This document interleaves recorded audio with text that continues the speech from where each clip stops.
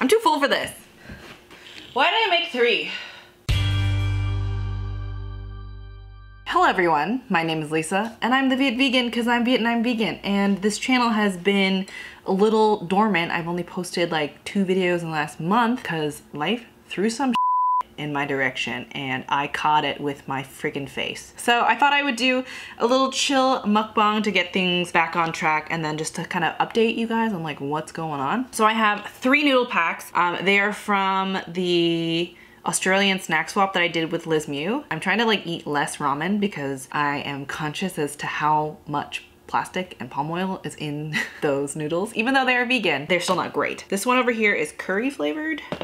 Looks pretty good, but I probably added a bit too much water. Oh, also spilled some on the table, no problem. So this is the Maggi curry flavored or curry flavored. This is Oriental flavor. I don't know what that's supposed to be, but when I smelled the seasoning packet, I was brought back to my childhood days of eating raw Mr. noodles. My favorite was the Oriental flavor. And this one here is chicken flavor. I think I added too much water, but it looks like a very like watery chicken noodle soup. I'm gonna eat noodles today. I don't know if I'm gonna eat all of them. I'm pretty hungry. I haven't eaten anything solid yet today. I also have some tofu because nutrition. But this is some smoked tofu and I put some sriracha on it. We're gonna chill today. We're gonna eat some noodles. It's gonna be a long one. So if you don't have a snack already, I highly recommend you get one or drink. All right, so I've tried this one. I actually quite like this one. I haven't tried these though. That tofu is so good, but dang, it takes a long time to chew. So I'm gonna dive into the curry one first. Let's taste a little bit of everything before I, get into this. So if you guys haven't watched that snack swap with Viet Kieu, well, not with her, it's from her. I'll link the video in the corner. I also have another noodle taste test with Eddie talking about like what made him go vegan. And you guys seem to really like that. So I'm back at it again just by my lonesome because Eddie's at work today and I guess technically so am I.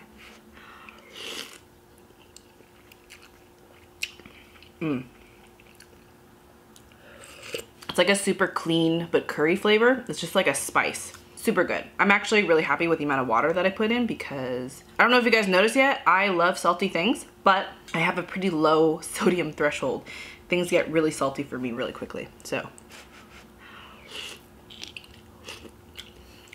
I am not gonna finish all these noodles, but you know what, it's okay. This one's the Oriental flavor. Very excited to try this one. These noodles are like typical wheat noodles. They're like not my favorite. I prefer the Maggi noodles, or not Maggi, the Mama noodles, which are like Thai. Those are so freaking good. Those are like my childhood. The artificial chicken and artificial pork, I believe, are vegan. And they also have a veggie one. And then the shrimp one is the one that you cannot eat because there's shrimp powder in there.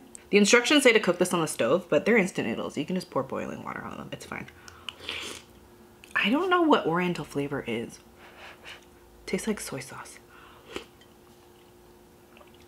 It's like soy sauce and MSG and like some aromatics. Yeah, I don't really like these noodles. I'm like so spoiled by like other kinds of noodles now. I have those Nongshim noodles. Oh frick, those are so good. They're so chewy. Ugh, so tasty. I have a really old video about how I like usually spruce up my ramen, but I figured I'd have them, plain for you guys to see them in their natural glory. That one's just kind of okay. All right, time for the chicken. Some electric chicken flavor. Oh, it's really hot. Oh my God, I forgot. You know what this tastes like? This tastes like Lipton's like chicken noodle soup with like 5 noodles, except with ramen noodles. I'm pretty into this actually. Ow, that was again very hot. I don't know why I did that. Gonna dive in onto my tofu again. It's cold. I don't know why I blew on it. All right, so far, I like this one the best, this one's second best, and this one is just kind of okay. Swappy swap. And I guess I'll start chatting about what the heck happened to me in the last month. So I haven't really mentioned a lot about this on here ever, but I don't have a relationship with my dad. Well, I didn't have a relationship with my dad for the past like 3 years. I tried for a really long time to like find good things about my dad and to try to find like the positive in him, and honestly, he just didn't have a very good character. Like he just didn't really care about my mom or my brother or me, which was like, it sucks when your dad doesn't give a shit about you. I cut him out of my life maybe 3 or 4 years ago, probably around the same time that Eddie and I started dating. So that's like 4 years ago. So I hadn't really seen him since my grandma died in Vietnam, and I went to temple for her like 3 years ago. There's like a really old video of Eddie cooking rice, and that's the day that I went to her temple funeral thing. Yeah, that was like the last time I had seen them up until just this past summer. A bunch of you guys know that I got married in June, so like that was its own stressful thing. There's a lot of like complicated stuff that I didn't really talk about here because it's family and it's complicated and it's private. But I didn't invite my dad to my wedding, and a lot of people were really confused and upset, and like sort of they judged me for it, and I didn't really know like what the story was with me and my dad. Inhaled some spices. Ow. Oh my god, there's like curry in my throat. Long story short, my dad wasn't invited, and therefore the majority of my family, aside from my mom's side of the family, wasn't invited to my wedding. Fast forward a couple of months, my dad was getting really sick. He was given a 3-month prognosis mid-August. So I went to go see my dad with my brother. My dad didn't say a single word to me, and I didn't say anything to him, but like, you know, whatever. I was there. My dad got really sick. Like his symptoms got super bad. He didn't really take care of himself very well. Like he drank, he smoked, he didn't really exercise, he ate a lot of meat, all the while during chemo. Fast forward 2 weeks after the 3-month prognosis, my dad passed away. And it was really hard for me and confusing because on one hand, I felt like really guilty for cutting him out of my life like that. But at the same time, like he also made no effort to talk to me or say anything to me. I think he like texted me happy birthday last year, and that was the first text I got him in like 4 years. And I didn't respond to him because I was like, you found out that I got married and I had my tea ceremony without you. So that was like basically a response to that, but he didn't say anything. All he said was happy birthday. I was going through like a lot in terms of trying to understand my grief, because I was like, I cried when I saw him at the hospital when he was like dying. I saw him die, and like seeing him suffer like that, it like made me really sad, and it made me not regret, but I grieved the relationship that we never had. I grieved the fact that like I had a dad, but he wasn't the dad that I wanted or needed. It's been hard because, you know, a lot of my friends have these amazing dads, amazing parents. Like I saw my friend recently get married, and like the stuff that her dad said about her, and that my friends, like her husband, my friend's dad said about him, like they were just so like amazing and so nice, and it like really kind of hit home. I was like, wow, I really don't know what it's like to have like a normal, nice dad who gives any inkling or a shit about you. Whoa, this mukbang got so heavy. So my dad passed away at the beginning of September, and it's the beginning of October now. It's about a month later. I was really kind of like a zombie for like 2.5 weeks. And then I left for my honeymoon. And because this was like already planned in advance, I was already going up to Montreal for work, but then we had extended it to be our honeymoon because we couldn't afford like a proper like fly on a big trip, whatever, honeymoon. So this was a pretty bare bones honeymoon. I have a vlog for it, but I missed the first like day and a half of footage, which I'm really sad about. So I'll have to piece together a vlog for you guys so you guys can see like what we ate, because there's a lot of really good stuff. Of course, I lost the footage of like my favorite meal. Dang it, I'm so mad. I've mentioned this before, but like my background is obviously Vietnamese and I'm Buddhist. So there's a lot of culture in Buddhism and Vietnamese culture that's like intertwined. So I don't really know if it's Buddhism necessarily or Vietnamese culture. Like don't take me as an authority on like my traditions, because I don't know if it's Buddhist or if it's a Vietnamese thing. Anyone who is Vietnamese and Christian or Catholic or not religious or whatever, if you have a lot of these similar traditions, I would love to hear about it. So in Buddhist culture or like belief, tradition, I don't really know exactly, but the concept is that it takes 49 days for the soul to pass on to the next. I don't know what the actual obligation is, but because my parents are divorced, but my mom is such a good person, she showed up like a wife would. And as my dad's oldest, it was like a lot of my responsibility to like do the prayer. There's like a white band that indicates that you're mourning. So there are 7 Sundays of mourning. Basically consists of going to temple, and I go to a Buddhist temple. I think it's supposed to be the oldest boys, or like all the boys are supposed to wear like a white, it's like a band basically, it's like a headband. Pray for your parent so that they can move on to the next life. But because my brother is like the only son who lives here in Canada, both he and I were the ones who were mourning. And like I've had a little bit more experience in terms of like prayer or whatever than my brother. So I was basically there. Anyway, One of the children have to be there for 7 weeks, so 7 Sundays. We just finished week 5. Next Sunday is week 6, and the Sunday after is the final.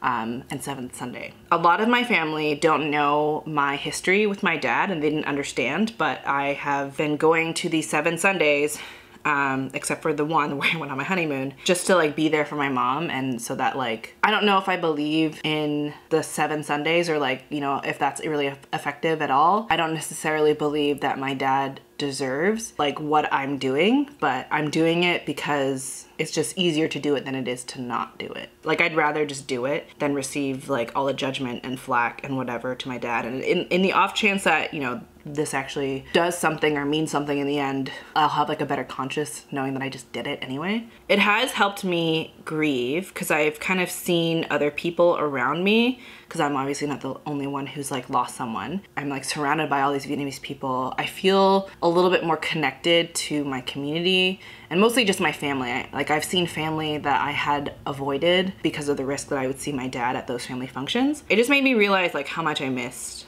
that side of my family, because they're like super fun and super dope and like they're like wild. These noodles are so soggy, they are not good no more. I'm so sad.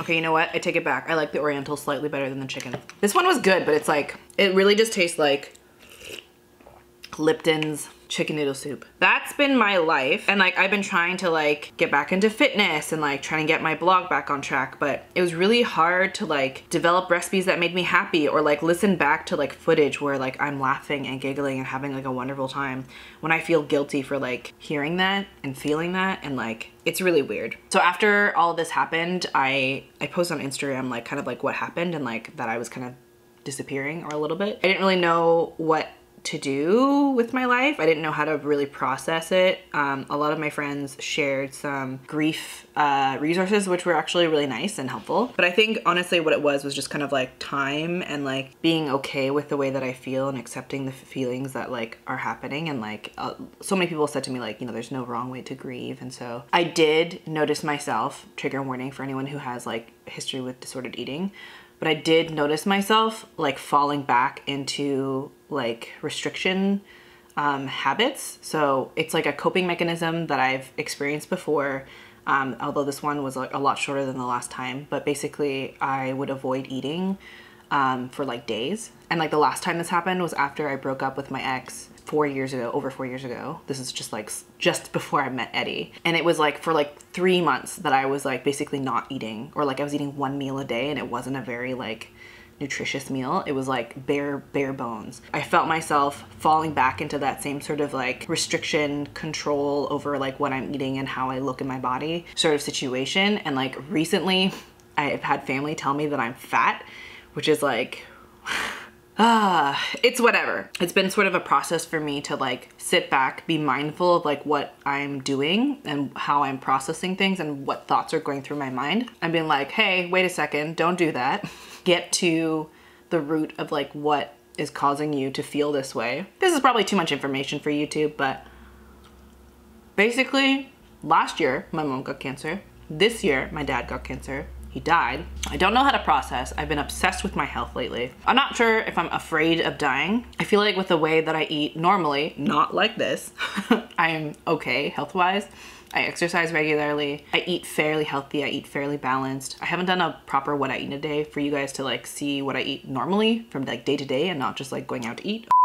I am finally able to like sleep and wake up normally and not feel dead and lethargic and like a zombie. Because for like 3 weeks, I was really like out of it. I don't know if it was depression or if it's just grief or it's whatever, but my body like shut down. I'm okay now. It's taken me some time. I have a lot of really fun recipes that I want to get out for you guys. I finally want to finish my bun sale recipe and like put it out for you guys. I have a bunch of really delicious recipes I want to work on for cookbook, and I have some really fun video ideas with Janelle coming up. We want to do like Filipino recipes but vegan, which is really exciting because Filipino food is very heavy on meat. It's like a lot more difficult to veganize than Vietnamese food, but it's possible and it can happen. That's been my life. I'm dealing with a little bit of acne. I didn't feel super great after my last video where I talked about how I'm a vegan. I had people not attacking me, but like someone said that I didn't have vibrance. I wasn't radiant enough, and I wasn't healthy because I wasn't radiant. Okay, sorry, I'm not radiant enough for you. I've had people talk about how chapped my lips are. This has happened since the very beginning of my channel. My lips are a weird color in the daylight. They're basically like the same color as my face, but like slightly grayer. And it's not because they're chapped. Sometimes they are chapped, but that doesn't explain the color. That's just the color of my lips. They look pink here. I don't know what it is with these lights, but in daylight specifically, I don't know what daylight does to my lips, but basically my lips look like dead and purple and gray. I can't really do anything about that other than put on lipstick, or like there's times where I put on lip balm before I record a video, and like people will still make comments about how chapped or like dry my lips look, and I'm like, they just my lips, man. I'm pretty sure someone also made comments about bags under my eyes. Y'all, I'm 29. Sometimes I don't sleep enough, you know? It happens. I'm human. I'm not like a beauty blogger. I'm not like a model. I'm just a regular person with regular problematic skin. And that's something that I find really bothers me about the vegan space, where people think that if you eat vegan, your skin will like go super clear and perfect. Your hair will be so totally amazing. You'll lose all the weight and you'll look like a goddess. That didn't happen to me. I'm not gonna lie, it's probably not gonna happen to you unless you eat super, super healthy compared to how you were eating before. Like if you ate nothing but like McDonald's every day and takeout and garbage, didn't exercise, didn't do any skincare, and then you went vegan and started taking care of yourself and taking care of your body, yeah, there'll be a drastic difference. But I wasn't that unhealthy before I went vegan, and I've always kind of eaten the same way. A little bit of junk food, a little bit of vegetables, a little bit of whole foods, then a little bit more, you know, takeout. I've had people say that like you should change your blog name to the junk food vegan, blah, blah, blah, blah, blah. And to those people, I say, no. Like it doesn't bother me so much as the fact that it frustrates me that people have these expectations of me and of other vegan influencers. We just regular people, okay? I have acne, I have dry skin, I had eczema before I went vegan. I still have eczema now. I've tried going gluten-free. I can't go raw. I'm allergic to too many things. It is what it is, okay? This batch of noodles is not nearly as good as the last batch of noodles. Those noodles were dope. I clearly knew that I wouldn't be able to tackle at least 3 today, so I'm glad I didn't make 4 or 5 packs of noodles, because that would have just been absurd. I have been humbled by the curveballs that life has thrown at me, and I've realized that like, after like 3 or 4 years of pushing myself to like a lot of stress and making my skin freak out, my body, like I've become a lot more accustomed to like listening to my body and being like, okay, my body does not want me to move my hands for 3 days. My body does not want me to be able to focus. So I need to just like rest, sit back, do what I can do, but just like not get super frustrated myself for not being able to do things I wish I could do, and just accepting where I am in my journey of productivity. I have had to learn that like being productive does not make me a better person. Being productive does not dictate my value as a person. Just deal with it. So anyway, my battery is dying. I need to wrap this up. But that's basically what's been up with my life lately. I feel pretty good. I'm happy. I'm really grateful for Eddie. Eddie has been amazing through all of this. He's been so supportive and so nice and so caring and loving. I honestly like couldn't have asked for a better partner. Like sometimes I don't understand what I did to deserve someone as wonderful as Edward, and I'm just very grateful for who I have in my life, what I have in my life, the privilege that I have of being able to like eat noodles on camera and talk to you guys about what the is happening in my life. Hopefully more recipes coming soon, more videos coming soon. I've been streaming a lot more on Twitch, so if you guys want to watch me, I'll leave a link down below. You can join the Discord as well. We talk about food, life, plants, memes. It's a good time. And yeah, I just want to say a big thank you for being here and accepting where I am in terms of how much video and content I'm putting out. I appreciate you. I post a lot more on Instagram than I do here, so if you guys want to follow me on Instagram, it's the Viet Vegan. Thank you guys so much for watching. You guys are amazing and so supportive, and I really appreciate you, and I definitely do not take you guys for granted, so thank you so much. If you like this video, give it a like, comment down below, let me share whatever your thoughts are on any things that I talked about in terms of grief, death, family, self-worth, productivity, whatever. And subscribe if you want to see more videos from yours truly. So thank you guys so much for watching, and I hope you guys have a delicious day. Bye-bye. Cause life through them. So, oh God.